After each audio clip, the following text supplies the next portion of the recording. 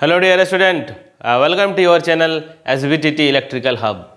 So dear student, जैसा कि last classes में हम लोगों ने डिस्कशन किया बेसिक टर्मिनोलॉजी जो हम लोग की इलेक्ट्रिकल नेटवर्क में, जो कोई भी नेटवर्क में यदि हम लोग टर्मिनोलॉजी का बात करते हैं तो नोड, लूप, मेश या कोई भी पैसिव नेटवर्क, एक्टिव नेटवर्क, तो इस सब के बारे में जो है कि लास्ट क्लासेस में डियर स्टूडेंट हम लोगों ने डिस्कशन कर चुका हूँ.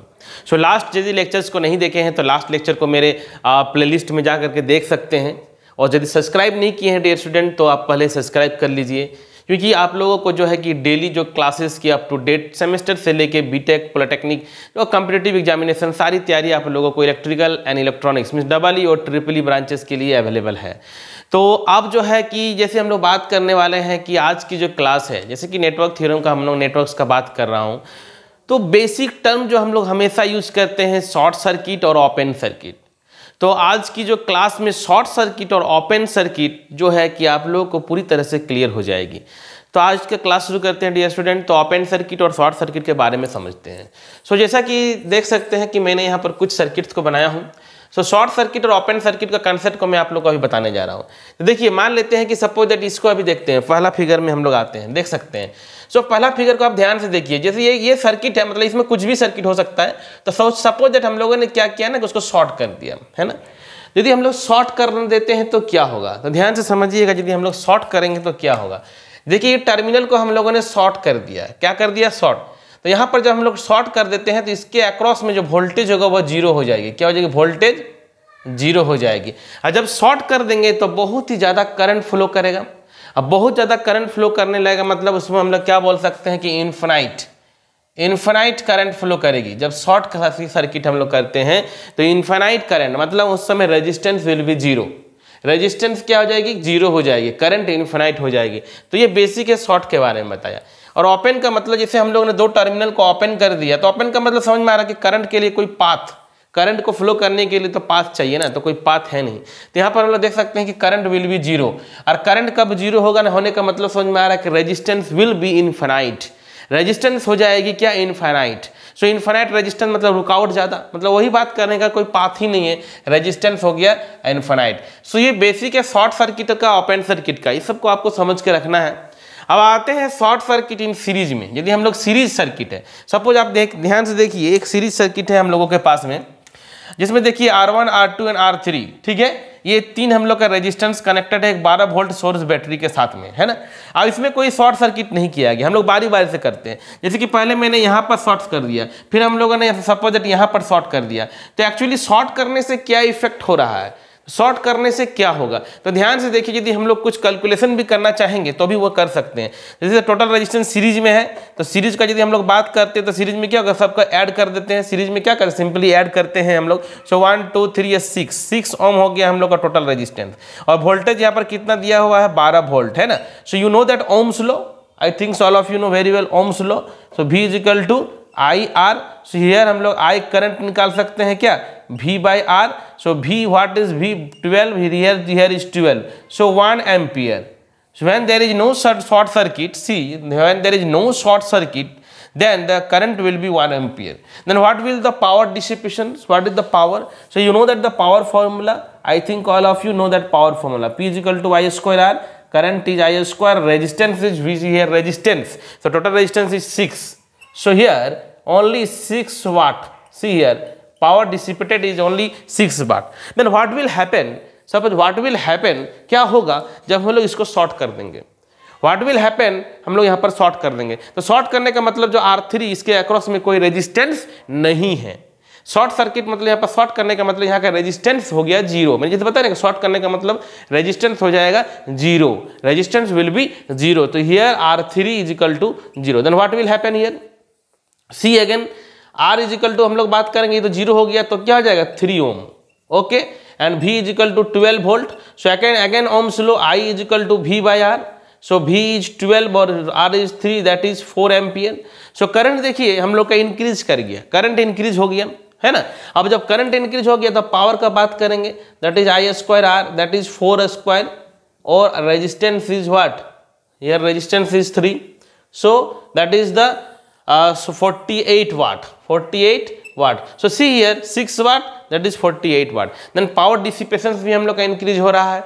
अब आते हैं डियर स्टूडेंट, यदि हम लोग बात करते हैं कि 2 टर्मिनल को हम लोगों ने शॉर्ट कर दिया, मतलब यहाँ पर R2 इजिकल टू 0 हो गया और R3 इजिकल टू 0 हो गया, तो यहाँ पर क्या होगा, तो सिंपल R इजिकल टू हम लोग का 1 ओम हो गई है और V इजिकल टू 12 वोल्ट है ही। I इजिकल टू क्या देख रहे हैं, V बाई R, और V is equal to 12 that is 12 ampere. तो देख रहे हैं करंट हम लोग का इंक्रीज हो गया है ना, करंट हम लोग का देख रहे हैं कितना हो, इतना ज़्यादा करंट हो गया। तो पावर भी हम लोग का समझ में आ ही रहा है, 12 का स्क्वायर और इंटू और ये हम लोग I square R that is 1 means 144 वाट। तो देख सकते हैं हम लोग का कहाँ सिंपल नॉर्मली हम लोग का जो पावर था 6 वाट था, और यदि हम लोगों ने शॉर्ट कर दिया तो पावर इतना ज़्यादा इंक्रीज हो रहा है।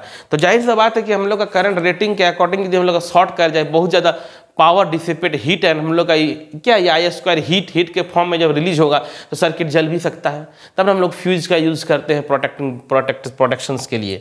सो यहाँ पर बात करते हैं, ये तो शॉर्ट के बारे में हम लोगों ने समझा, बेसिक बता रहा हूँ, एकदम बेसिक पे जा रहा हूँ, ठीक है। Open in A series circuit. अब सीरीज का बात करते हैं, सीरीज में क्या होगा, तो देखिए यहाँ पर एक सर्किट है, ये दोनों सीरीज में है ना। अब सीरीज का तो कॉन्सेप्ट बहुत ही सिंपल है। अब सीरीज में है, ये देखिए इसको मान लेते कि ओपन कर दिया मैंने, इसको कर दिया ओपन, तो ओपन कर दिए तो ये दिख रहा है ना कि यहाँ पर तो अब करंट जो होगा क्या हो जाएगा, 0 हो जाएगा। कोई करंट मान लेते हैं कि ये यहाँ पर करंट क्या हो जाएगा, 0 हो जाएगा, और 0 होगा तो रेजिस्टेंस क्या हो जाएगा, इन्फिनाइट हो जाएगा। तो देखा हम लोगों ने जो है कि शॉर्ट सर्किट सीरीज और जो है सीरीज के लिए और ओपन के लिए शॉर्ट और ओपन को समझ लिया। तो आइए हम लोग आप समझने जा रहे हैं पैरेलल सर्किट में क्या होगी। तो इसको स्क्रीनशॉट लीजिए, हम लोग पैरेलल बताते हैं आपको, ठीक है। ओके डियर स्टूडेंट, हम लोग जो है कि शॉर्ट सर्किट और ओपन सर्किट को पैरेलल में समझते हैं, जैसा कि सीरीज में हम लोगों ने समझ लिया।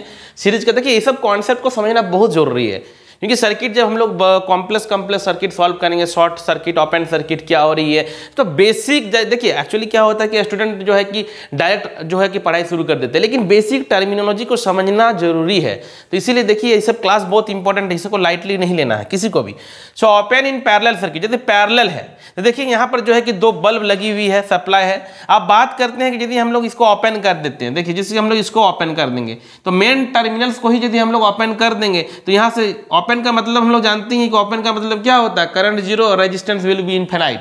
सो यहाँ पर कोई करंट नहीं जाएगी, तो दोनों बल्ब में से कोई भी बल्ब ग्लो नहीं करेगी, ठीक है। हम लोगों ने यहाँ कि इसको कनेक्शन कर दिया तो क्या होगा, दोनों बल्ब ग्लो हो जाएगी।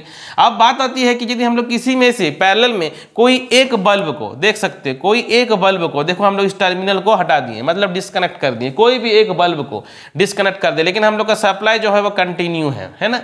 तो ये बल्ब जो है, ये बल्ब जो B1 ये ग्लो नहीं करेगी, लेकिन ये B2 क्या होगा, ग्लो करेगी। तो पैरेलल में हम लोग देख सकते हैं यदि ओपन करेंगे तो क्या कंडीशंस आ सकती है, ये पैरेलल के लिए बता रहा हूं, ओपन के लिए। अब आते हैं कि शॉर्ट इन पैरेलल, यदि हम लोग पैरेलल को शॉर्ट कर देंगे तो क्या होगा। तो जैसा कि यहाँ पर एक सर्किट को आप लोग देख सकते हैं, तो इस सर्किट को ध्यान से देखिए, मान लेते हैं यहाँ पर 3 रेजिस्टेंस लगी हुई है, R1 है, R2 है और ये R3, यहाँ पर कोई वोल्टेज सोर्स है, ठीक है।